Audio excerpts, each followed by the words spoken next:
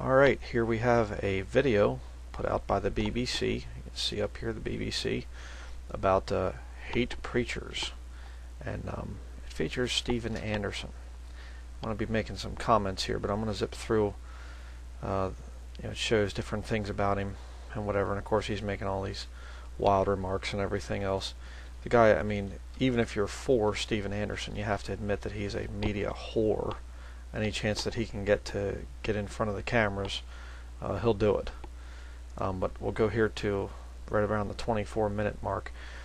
He's talking about people calling and leaving weird messages and things, threatening things like this. So let's listen to this. I get hundreds, and then other days I might just get a handful. There's a steady trickle of hate mail and hateful voicemails. But then whenever something is in the media or on TV or something, then there'll just be a flood of a few hundred in one day. So, Yeah, so in other words, see, he likes this attention, this negativity that comes in. And why? Well, because as I've been saying for years now, he's a disinformation agent. There's all this negativity and everything else, and all these. We get a big flow in whenever I get a TV interview or something like this. That's his job, you see. He thrives on this stuff. But let me go forward here. This is rather interesting. This one scene coming up here. Now this is very, very telling right here. I believe that the reason for this documentary is to make Bible-believing Christians look really bad. But watch this little propaganda piece coming up here. A violent predator came and did something to me or my family. Okay, let me pause it there. They cut to the scene of a Bible, okay, and then they cut back to scenes of Andersnake and he's sitting there and whatever else, and they cut to scenes of his family and whatever else. But notice, supposedly sitting on his shelf here, I guess they show off to the side, and sitting on his shelf is a local church Bible publisher's King James Bible. Now why does the BBC have to cut to a picture of this? Oh, but here's the really interesting thing. Steven Anderson's Repentance Blacklist. This is an old video I did. Let me show you here. The blacklist, well-known offenders, local church Bible publishers, Lansing, Michigan. Right there. Steven Anderson had them on his blacklist. You say, why are you showing this old video? Because the website's been taken down. I've been exposing this, and other people have been exposing this Repentance Blacklist now for a long time. They took the website down. Why? Steven Anderson still stands against repentance to salvation, repenting of sins and things. He still stands against it. Why take the blacklist down? Right here it is, though. It's been captured, and way back in March 2013 I exposed this thing. What about that? Local Church Bible Publishers is part of the blacklist, and yet there's one of their Bibles. They're showing it. Now either Steven Anderson is a hypocrite, he condemns them in one, he'll condemn them, and then he purchases from them. Either that's hypocrisy, or this is all part of the psychological operation here, the psyop. What's going on? Very interesting. But let's look here. This one gets really interesting here. At about 38 minutes in, he gets done with his little girly session here, screaming like a little child, and he goes outside. And now listen to what they do. This is, again, classic propaganda. They're combining different things to demonize Bible-believing Christians. Check this out.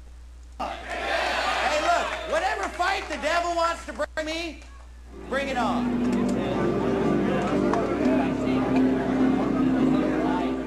After the service, I caught up with Steven outside. He seemed pleased with himself. Yeah, everything's good. Yeah. He's got a nice gift, so. Yeah. I mean, who doesn't want to get an AR-15 as a gift? I mean, that's a cool gift, right? Seriously, was it an AR-15? Yeah, I just got an AR-15 as a gift, yeah. That's awesome. That's the gift that keeps on giving. You see? Now, he just, now, well, we'll just play a little bit more. Listen to what the reporter says. Fresh from receiving his new assault rifle, Stephen spotted the few remaining protesters. Did you go say hi to your buddies over here? Okay. Fresh from receiving his new assault rifle.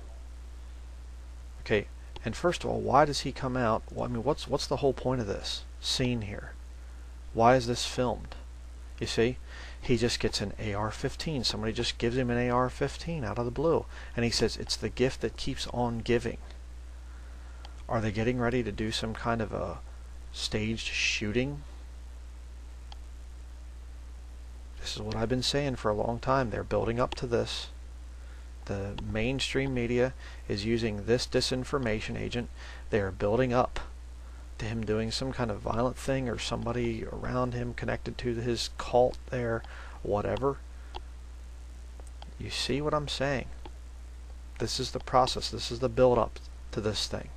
And it's going to come out, oh, you know, these wicked, horrible King James only people, you know. And here he's confronting this guy that says he's a Bible-believing Christian, which he's not. There's no way. The guy looks like he's probably a sodomite himself. But listen to what Andersnake says, and watch what he does with his hands. When you beat your kids, when you do what you want in sin, it's okay because you're already saved.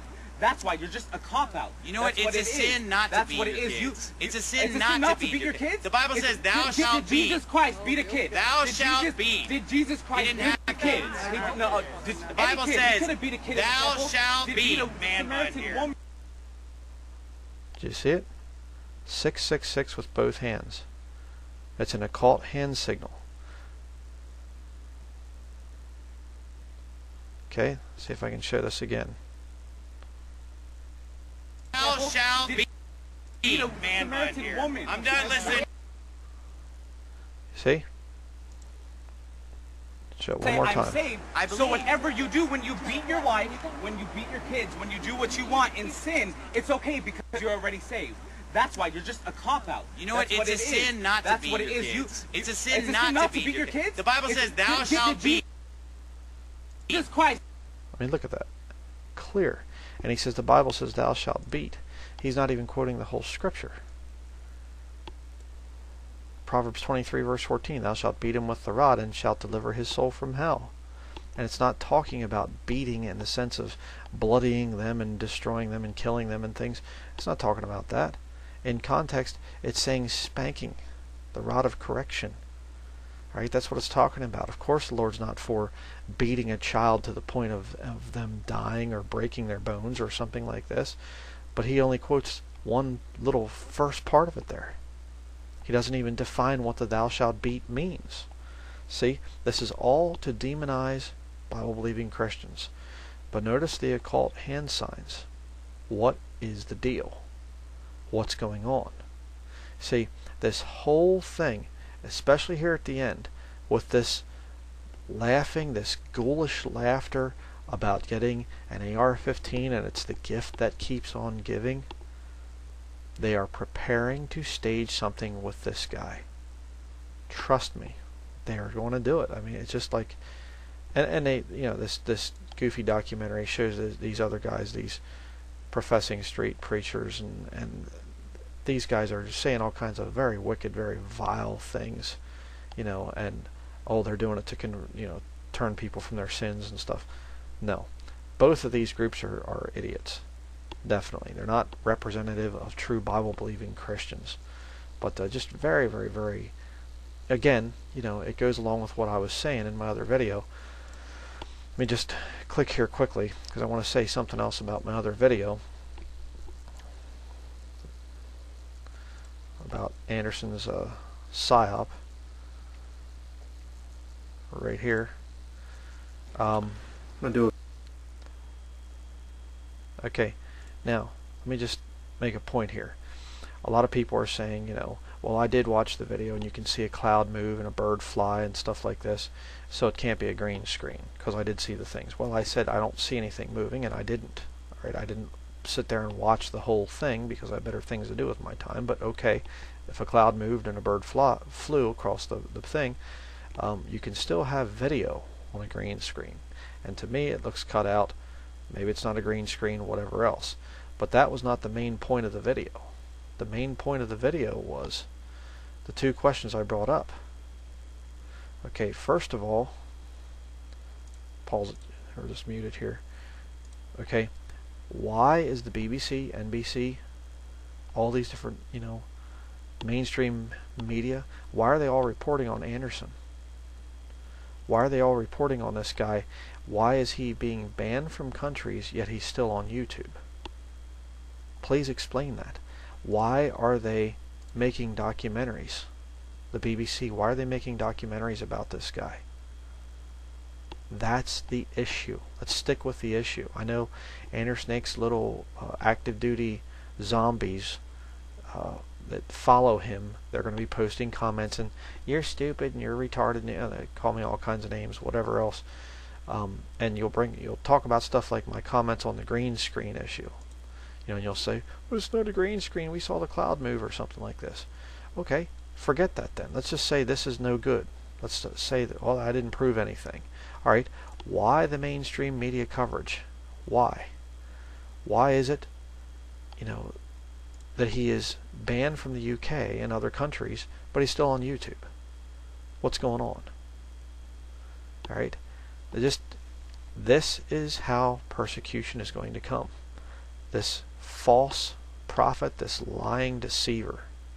And I need to correct something else I said too in the past. I said in my one study on eternal security, I said that I think that Anderson could have been saved at one point in time, then he's lost it and things. No, I was wrong on that. He was never saved. Okay, I'll correct that. Let me fix what I said there. This guy was never saved. He's a total false convert. Or, excuse me, not false convert. He's a false prophet. He's a liar. Alright, so that's